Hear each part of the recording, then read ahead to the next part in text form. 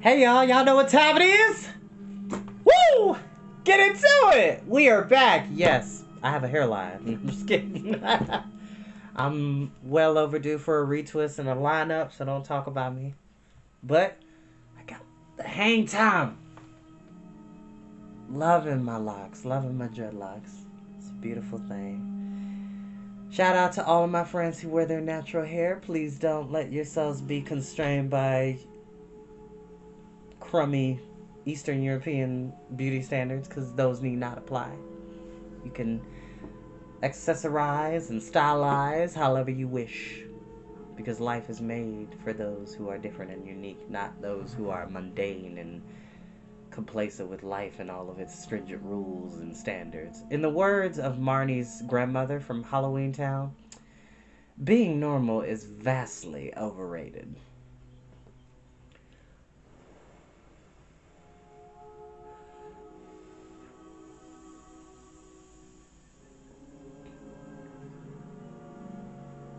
Tea is a little hot today. And I don't own the music that you are hearing in the background. Shout out to Mr. Ambiance yet again for providing us music. Check them out on YouTube, please. Mr. Ambiance. Ambience.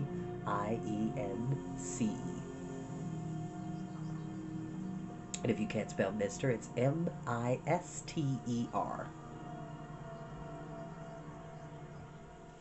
I hope everybody had a really great Mother's Day yesterday. I know I did. I was busy at work, but I was able to do a beautiful tribute to my mom here for Storytime. And for those who didn't see yesterday, hold on, because I'm going to turn around. Turn around! No, I'm kidding. So, this is going to be our next book for Instagram.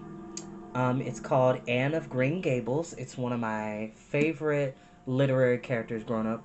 Also one of my mom's favorite literary characters, and we also used to watch the TV show growing up. So that'll be on Instagram for those who want to watch that. But like I said, you never have to watch these videos when they go live. You're more than welcome to watch them in your downtime. And of course, okay, so I know I've been saying that I'm going to upload these videos. I will, y'all. I've just been really, really busy, and I'm trying my best to get everything I need done. So trust and believe, I will get those new episodes up for House Moving Castle and the final episodes up for The Neverending Story. And that should get us all caught up. So please, please, please be patient with me. Alright.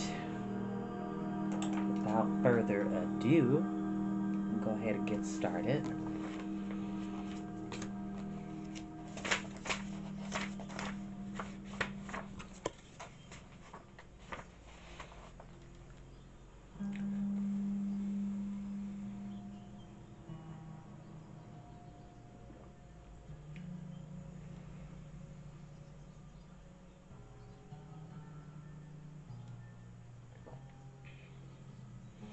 I don't care how old I get in life, tea will always be king.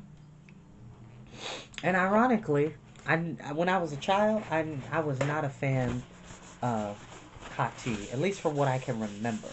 It wasn't until it was eons ago when me, my mom, and my youngest brother were visiting my godmother and godsister. They used to live in Jonesboro. If you're familiar with Georgia, you should know where that is. And they had a lovely apartment. And I remember my allergies was getting to me and I wasn't feeling too great. And my godmother had made me a cup of tea. And I remember saying, I don't like tea. She's like, don't worry, you'll like this. And she had put some honey in it. And I think a little bit of brown sugar. I think it was like a lemon zinger for those who are familiar with Celestial seasonings, which I have a bunch of their teas on my shelf right now. It was great, and I've been hooked ever since. I really have to go back into my memory banks and think how long ago that was, but since then, haven't turned back. Chapter 12, in which Sophie becomes Howl's old mother. Sophie did not see much point in blackening Howl's name to the king, now that the witch had caught up with him, but Howl said it was more important than ever. I shall need everything I've got just to escape the witch, he said. I can have the king after me as well. So the following afternoon, Sophie put on her new clothes and sat feeling very fine, if rather stiff, waiting for Michael to get ready and for Howl to finish in the bathroom. While she waited, she told Calcifer about the strange country where Howl's family lived. It took her mind off the king. Calcifer was very interested. "I knew he came from foreign parts," he said, "but this sounds like another world. Clever of the witch to send a curse in from there. Very clever all round. That's magic I admire. Using something that exists anyway and turning it round into a curse. I did wonder about it when you and Michael were reading it the other day. That fool Howl told her too much about himself." Sophie gazed at Calcifer's thin blue face. It did not surprise her to find Calcifer admire the curse, and any more than it surprised her when he called Howl a fool. He was always insulting Howl, but she never could work out if Calcifer really hated Howl. Calcifer looked so evil anyway that it was hard to tell. Calcifer moved his orange eyes to look around into Sophie's. "I'm scared too," he said. "I shall suffer with Howl if the witch catches him. If you don't break the contract before she does, I won't be able to help you at all." Before Sophie could ask more, Howl came dashing out of the bathroom, looking his very finest, scenting the room with roses and yelling for Michael. Michael clattered downstairs in his new blue velvet. Sophie stood up, collected her trusty stick. It was time to go. "You look wonderfully rich and stately," Michael said to her. "She does me credit," said Howl, "apart from that awful old stick." "Some people," said Sophie, "are thoroughly self-centered. This stick goes with me. I need it for moral support." Howl looked at the ceiling, but he did not argue. That's the look he gave. I used to get in trouble for that. Rolling my eyes. Don't do it. Do not. Don't do it, kids. Don't get in trouble, okay? Don't roll your eyes in front of your parents. It's rude. Don't do it. They took their stately way into the streets of Kingsbury. Sophie, of course, looked back to see what the castle was like here. She saw a big arched gateway surrounding a small black door. The rest of the castle seemed to be a blank stretch of plastered wall between two carved stone houses. "Before you ask," said Hal, "it's really just a disused stable. This way." They walked through the streets looking at least as fine as any of the passers-by. Not that many people were about. Kingsbury was a long way south, and it was a bakingly hot day there. The pavements shimmered. Sophie discovered another disadvantage to being old. You felt queer in hot weather. The elaborate buildings wavered in front of her eyes. She was annoyed because she wanted to look at the place, but all she did was a dim impression of golden domes and tall houses. "By the way," Hal said, "Mrs. Fitzstephen will call you Mrs. Pendragon. Pendragon's the name I go under here." "Whatever for?" said Sophie. "For disguise," said Hal. "Pendragon's a lovely name, much better than Jenkins." "I get by quite well with a plain name," Sophie said as they jumped into a blessedly narrow, cool street. "We can't all be Mad Hatters," said Hal. Mrs. Fitzstephen's house was gracious and tall. Near the end of the narrow street, it had orange trees and tubs on either side of its handsome front door. This door was opened by an elderly footman in black velvet who led them into a wonderfully cool black and white checkered marble hall where Michael tried secretly to wipe sweat off his face. Hal, who was always seemed to be cool, treated the footman as an old friend and made jokes to him. The footman passed them on to a page boy in red velvet. Sophie, as the boy led them ceremoniously up polished stairs, began to see why this made good practice for meeting the king. She felt as if she were in a palace already. When the boy ushered them into a shaded drawing room, she was sure even a palace could not even be this elegant. Everything in the room was blue and gold and white and small and fine. Mrs. Fitzstephen was finest of all. She was tall and thin, and she sat bolt upright in a blue and gold embroidered chair, supporting herself rigidly with one hand in a gold mesh mitten on a gold-topped cane. She wore old gold silk in a very stiff and old-fashioned style, finished off with an old gold headdress, not unlike a crown, which tied in a large old gold bow beneath her gaunt eagle face. She was the finest and most frightening lady Sophie had ever seen.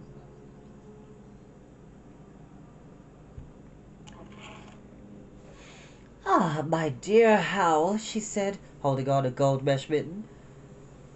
Howl bent and kissed the mitten, as he was obviously supposed to. He did it very gracefully, but it was rather spoiled from back view by Howl flapping his other hand furiously at Michael behind his back. Michael, a little too slowly, realized he was supposed to stand by the door beside the page boy. He backed there in a hurry, only too pleased to get as far away from Mrs. Fitzstephen as he could. Mrs. Pitstubben, allow me to present my old mother, Hal said, waving his hand at Sophie. Since Sophie felt just like Michael, Hal had to flap his hand at her, too. Charmed, delighted, said Mrs. Pitstubben, as she held her gold mitten out to Sophie. Sophie was not sure if Mrs. Pitstubben meant her to kiss the mitten as well, but she could not bring herself to try. She laid her own hand on the mitten instead. The hand under it felt like an old, cold claw. After feeling it, Sophie was quite surprised that Mrs. Pitstubben was alive. Forgive my not standing up, Mrs. Pendragon, Mrs. Pitstubben said. My health is not good. It forced me to retire from teaching 3 years ago. Pray sit down, both of you. Trying not to shake with nerves, Sophie sat grandly in the embroidered chair opposite Mrs. Pitstubben, supporting herself on a stick in what she hoped was the most elegant way.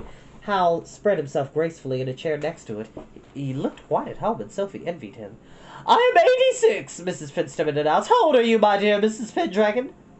90, Sophie said, that being the first high number that came into her head. So old, Mrs. Pitstubben said with what may have been slight stately envy. How lucky you are to move so nimbly still. Oh, yes, she's wonderfully nimble, Hal agreed. Sometimes there's no stopping her. Mrs. Pitstubben gave him a look which told Sophie she had been a teacher at least as fierce as Miss Angorian. I am talking to your mother, she said. I dare say she is as proud of you as I am. We are two old ladies who both had a hand in forming you. You are, one might say, our joint creation. Don't you think I did any of me myself, then? Hal asked. Put in just a few touches of my own? A few, and those not altogether to my liking, Mrs. Pitstubben replied. But you will not wish to sit here and hear yourself being discussed. You will go down and sit on the terrace, taking your page boy with you, where Hunch will bring you both a cool drink. Go along. If Sophie had not been so nervous herself, she might have laughed at the expression on Hal's face. He had obviously not expected this to happen at all, but he got up, with only a slight shrug, made a slight warning face at Sophie, and shooed Michael out of the room behind him. Mrs. Pitstubben turned her rigid body very slightly to watch them go. She stood nodding at the page boy, who scuttled out of the room too. After that, Mrs. Pitstubben turned herself back towards Sophie, and Sophie felt more nervous than ever. I prefer him with black hair, Mrs. Pitstubben announced. That boy is going to the bad. Oh, Michael, Sophie said, bewildered. Not the servitor, said Mrs. Pitstubben. I did not think he is clever enough to cause me concern. I'm talking about Howl, Mrs. Pendragon. Oh, said Sophie, wondering why Mrs. Pitstubben only said going. Howl had surely arrived at that bad long ago. Excuse me. Take his whole appearance, Mrs. Pitstubben said sweepingly. Look at his clothes. He is always very careful about his appearance, Sophie agreed, and wondered why she was putting it so mildly.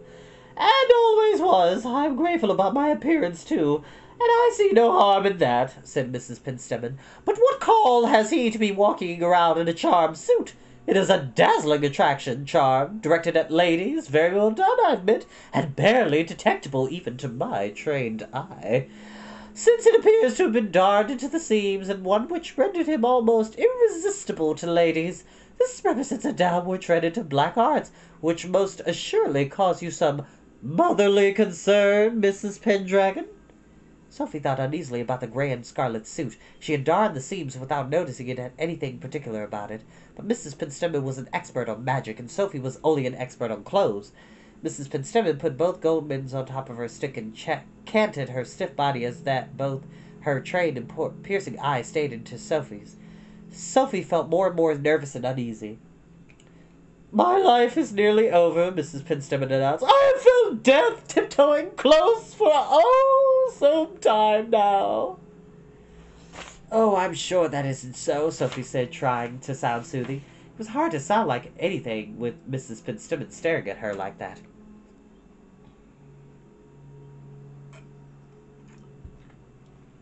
I assure you it is so, said Mrs. Pitstubben. This is why I was anxious to see you, Miss Pendragon. Say that 3 times fast.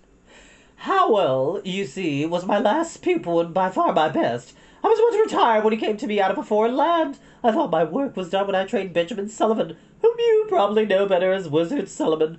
Rest his soul, and procured him the post of royal magician. Oddly enough, he came from the same country as Howl. Then Howl came, and I saw at a glance that he had twice the imagination and twice the abilities, and though I admit he had some faults of character, I knew he was a force of good. Good, Mrs. Pendragon. But what is he now?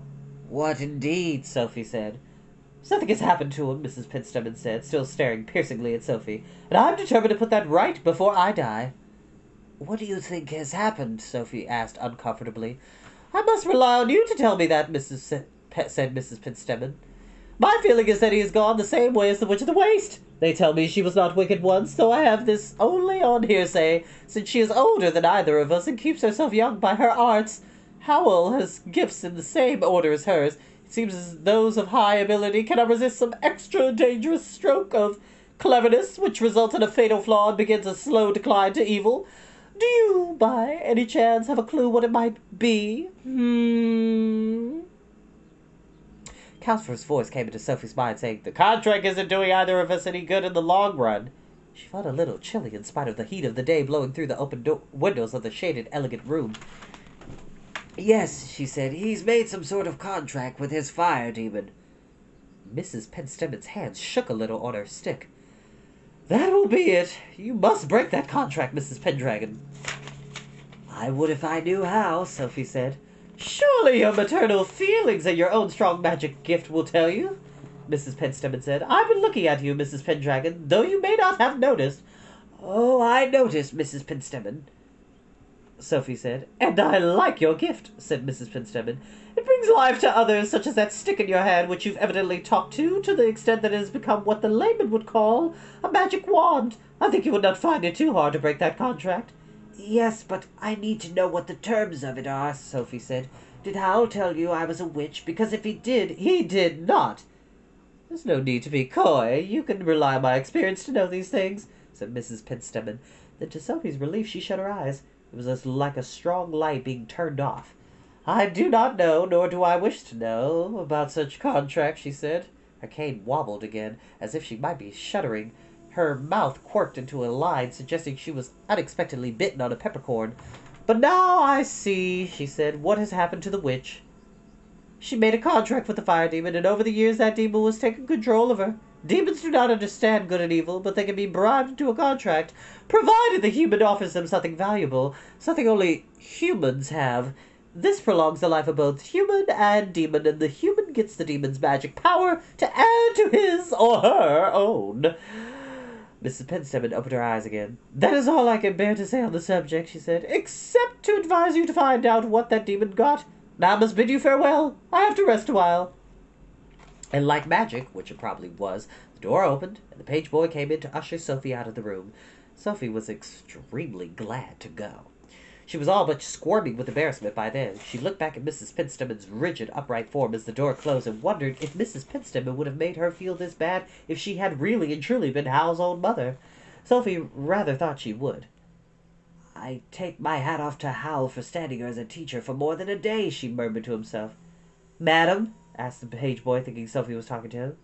"I said go slowly down the stairs or I can't keep up," Sophie told him. Her knees were wobbling. "You young boys dash about so," she said. The page boy took her slowly and considerately down the shiny stairs. Halfway down, Sophie recovered enough from Mrs. Penstamen's personality to think of some of the things Mrs. Penstamen had actually said. She had said Sophie was a witch. Oddly enough, Sophie accepted this without any trouble at all. That explained the popularity of certain hats, she thought.